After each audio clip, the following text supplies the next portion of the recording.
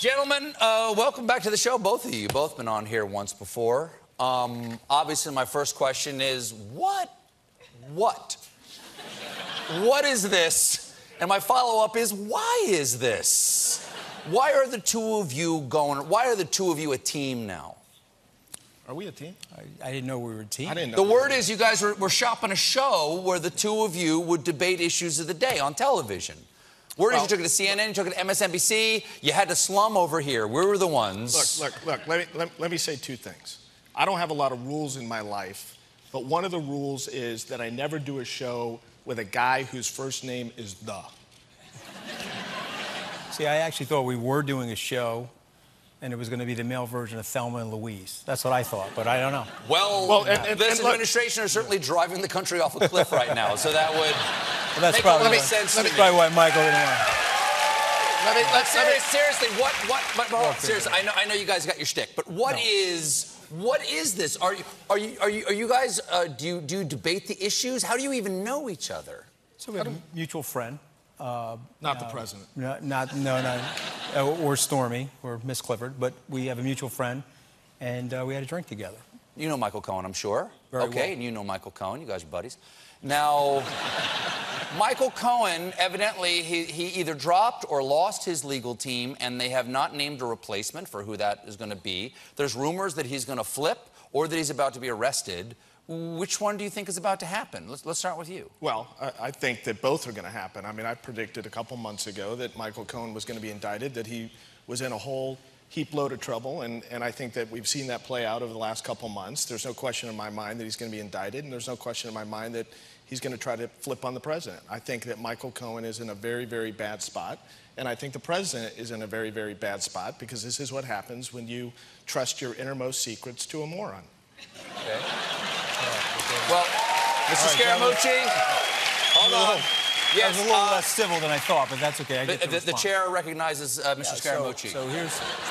So here's what I would say is that because he's a personal friend and there are children and his wife and a family involved, I would say that the pressure and the stress of it is enormous, and I would say that he's likely to be indicted, and typically these cases take, as you know, 10 to 12 weeks. He's in the 9th week of the situation, and so I think he has to develop a strategy related to his legal team to get the right people pursuant to whatever the indictment is. And I don't think he has that right now, and so that's why the shift is going on. But why would you, okay, you wouldn't ever be without a lawyer when you're under this kind of pressure. He's got a whole slate of lawyers that are out there that want to represent him, but I think he doesn't know, to be candid, what the actual indictment is going to be yet. I think he's been left in the dark on that. So once the charges are actually made, I think he'll back into a strategy and the right legal team. When my producer asked you about Michael Cohen, whether he was going to flip, you actually called Michael Cohen on the phone backstage. Yeah, so I actually saw him. Did you bring your phone out with you? I don't have my phone. You want to talk to Michael? I do. Could you? Yeah, could someone go get his phone? No, unfortunately. Can I Michael talk to Michael? If Michael Avenatti.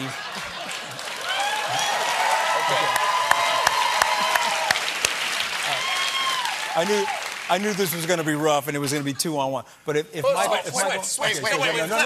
No, it's good. It's good. Come on.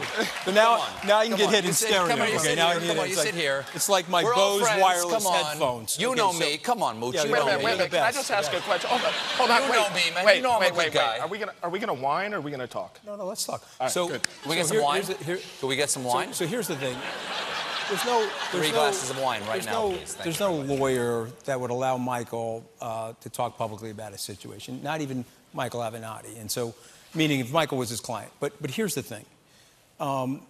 We have to see how it unfolds, and we have to see what the charges are. Once we know what the charges are, we know what the strategy is. And so when people are saying that Michael's going to flip or not going to flip, I think it's very, very unfair. Obviously, Michael Avenatti thinks he's going to flip.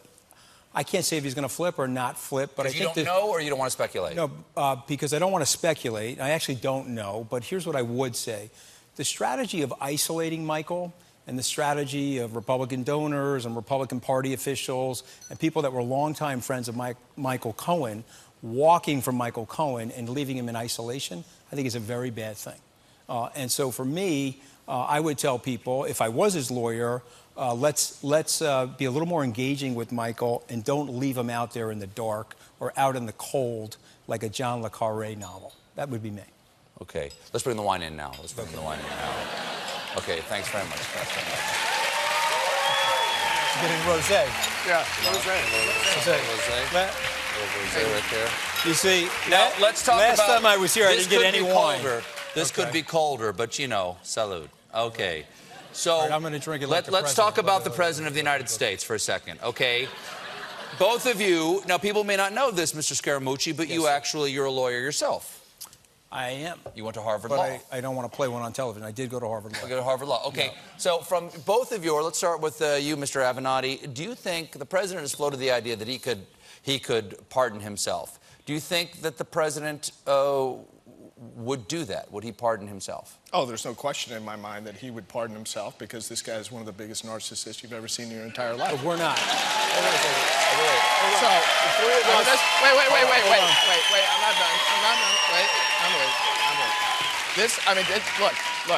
This guy is all about. The three of us are not narcissists, just the president. Go ahead. This guy has an ego that is unparalleled. He's all about the show. He's all about the pomp and circumstance. We just saw that in Singapore. He travels to Singapore, halfway around the world. He spends 24 hours there. He's more interested in the red carpet and the flags and strolling through the garden than actually getting something done. You know, if it was me, I'd have gone over there. I'd still be there because I would have actually got a deal that mattered done as opposed to just posing for a bunch of pictures. Well, who knows whether we could get anything? Who knows whether you get Kim Jong-un to agree to anything? I appreciate what Michael's saying, but it's a little more complicated than that. And there's a series of things that have to happen that are bilateral and multilateral to get that deal done. But what I do think, what I don't like about what's going on right now, when Barack Obama in 2008 said he was going to talk to him, Republicans railed against Barack Obama. And in 2018, when Donald J. Trump said he was going to go talk to him, the Democrats railed against him. And so what I'm calling for is people should dial it back a little bit. We're all Americans. Let's come up with the right strategy that's going to help us create global peace and global prosperity. And I think, and maybe you do too, maybe you don't, I don't know, but I think it's better that these people are talking with each other. I think it's super important to get that dialogue going. Maybe it doesn't amount to anything. I don't know. My guess is, though, knowing Secretary Pompeo as well as I do, and knowing the president reasonably well, that I think it's going to get done, and I think it will surprise the world on the upside. Do you still talk to the president? Because you got kicked out after 11 days, quite famously. Yes. One 11-day period is now called a Scaramucci. You did one. 11 days. Actually, hey, what do you? So it's actually not. It's actually not long enough to be called a Scaramucci. It's called a mooch. Okay, it was a very short period of time.